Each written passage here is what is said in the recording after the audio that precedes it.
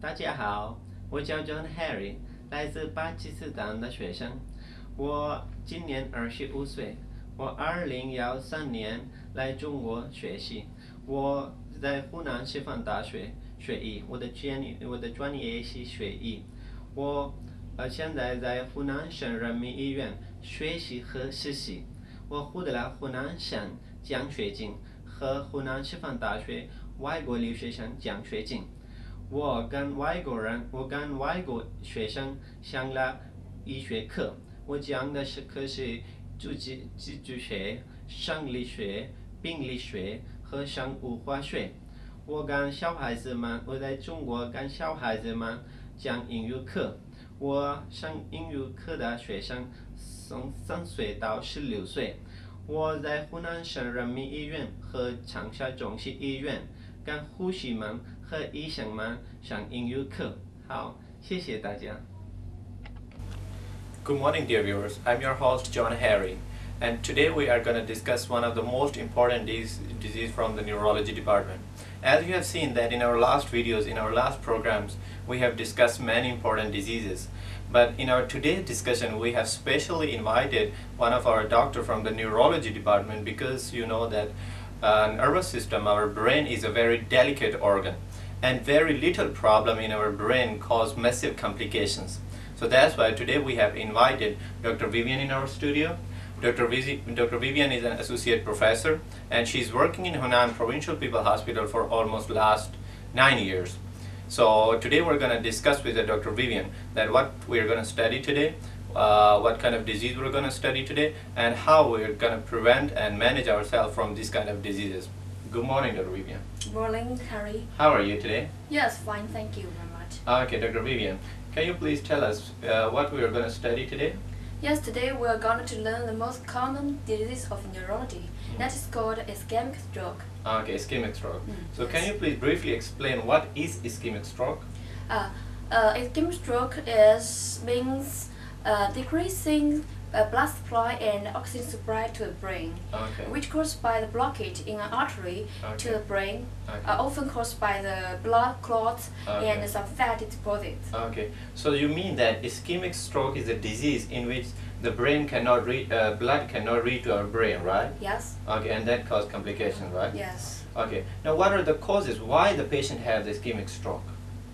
Why the reasons? Yeah, the reasons. And the reasons, and we mentioned there's a Mm. blockage Mm. in the artery. I think some high risk factors Mm. will make patients to get diseases such as the high cholesterol levels, Oh, hypertension or hypertension, okay. diabetes, Okay. smoking, and Okay. also age and smoking, age and fat. Okay, so you mean that hypertension, high cholesterol, aging, and smoking, and diabetes, right? Yes. So these are some of the factors which can cause ischemic stroke, right? Yes. Now, once the patient have the ischemic stroke, what could be the complication? What are the signs and symptoms in this kind of patient? How we know that the patient have the ischemic stroke?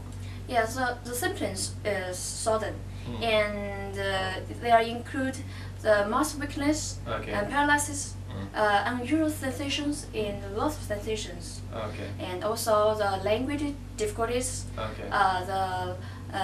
and some vision problems, Okay. and also even the patients cannot to think normally, Okay. and the loss of coordination and balance, and even dizziness. Dizziness also is the symptoms from this disease. So you mean that the patient lose the balance and the coordination, right? Yes. It means that once the patient have the ischemic stroke, they cannot walk properly, right? Yes. Okay.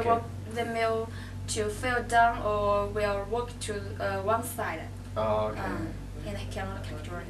So it's very difficult to keep the balance during Yes. walking, right? Yes. Okay. So how we can diagnose these kind of patients? Once the patient have the ischemic stroke, how we can diagnose these kind of patients? As we mentioned before, if the patient have symptoms and then he go back to the hospital, we will do some physical examinations and some brain imaging examinations, and finally we may diagnose the ischemic stroke. Okay. So we need to do the like brain imaging, like CT or MRI, right? Yes. Okay, that's right. So once we diagnose this patient, how we can manage or how we can treat such kind of patients? The most important and the efficient treatment is thrombolysis within 4.5 hours after onset of symptoms mentioned before, and the further interventional therapy if necessary in 24 hours, which is based on the newest guideline for the ischemic stroke from the US. So you mean that the best treatment is thrombolysis, right? Yes, thrombolysis. And it must be done within 4.5 hours, right? Yes. 4.5 hours. Yes. Okay. So what kind of thrombolysis drugs we can use, for example? We can use RTPA. RTPA. Yes, RTPA is the best choice. Okay. Yes. And aspirin and warfarin, what do you think about those? Oh, that will be good after the thrombolysis. Okay. Yes. So you mean that the first for the within 4.5 hours, first we need to give RTPA, right? Yes. For thrombolysis. Yes. It can it can dissolve the thrombosis very quickly, right? Yes. Okay. And after that, for long-term treatment, we use statin and warfarin, right? Yes. Okay. So how we can prevent this ischemic stroke? Like you are working in the neurology department, right? And maybe many of the patients have this ischemic stroke, right? So how we can prevent ourselves from these kind of diseases? No, that's very important. Firstly, everybody will know, keep the health lifestyle and do exercises and keep healthy food and avoid high blood and high sugar and fat food. And secondly, if you get any kind of disease such as hypertension, diabetes, and you have a high level cholesterol levels, you should treat the disease. And as for the patient who has history of ischemic stroke, you should take drugs such as the aspirin and statin.